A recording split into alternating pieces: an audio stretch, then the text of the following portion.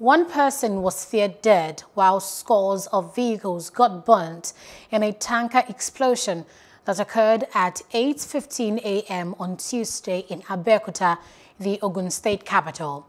The tanker carrying 33 liters of fuel reportedly lost control due to a brake failure while descending from a bridge. The tanker hit a moving motorcycle, then rammed into some commercial vehicles waiting for passengers at the end of the bridge shortly before it exploded.